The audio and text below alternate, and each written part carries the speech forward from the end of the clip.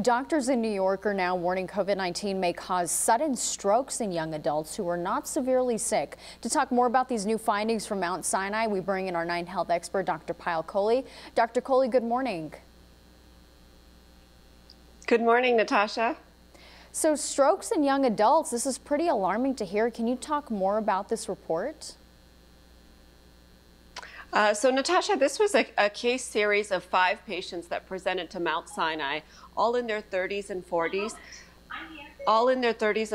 And all relatively healthy without any significant past medical history. And it was a little bit surprising because we normally don't see people that are not in the hospital presenting with strokes, and we certainly don't see young people like this presenting with strokes. And what the authors concluded, in fact, was that the likelihood of having a stroke in young people was 7 times higher than, the random population for these patients with COVID. And what was even more surprising was that 2 out of 5 of those patients had absolutely no symptoms at all, no other symptoms to suggest that they even had COVID. So the stroke was really the first presentation of the illness. Wow, no symptoms. So what is thought to be causing these strokes?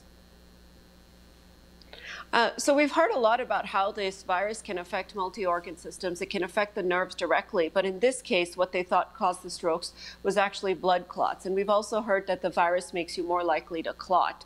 Now, the reason that it does that is still a little bit unknown, but we do know that the receptors, called the ACE2 receptors, that the virus uses to get inside cells are found on the walls of the blood vessels. So perhaps injury to the wall of the blood vessel is a mechanism for that blood clot. Other potential reasons could be an inflammatory response that makes your blood thicker and more likely to clot. But the blood clots occurred in the large blood vessels that go to the brain. And the larger the blood vessel, the bigger area of brain it supplies. And so if you block off the blood flow to that part of the brain, then you get neuronal cell death. We've come such a long way from thinking that this was kind of like the flu. There are so many symptoms that are so different. And then for a while, we've also known that young people do relatively well with this virus and they're at low risk. But with these findings that they are susceptible to stroke, does that change your thinking? That's a great question, and I don't want to create alarm among the young people because this was only 5 patients, so pretty small sample size.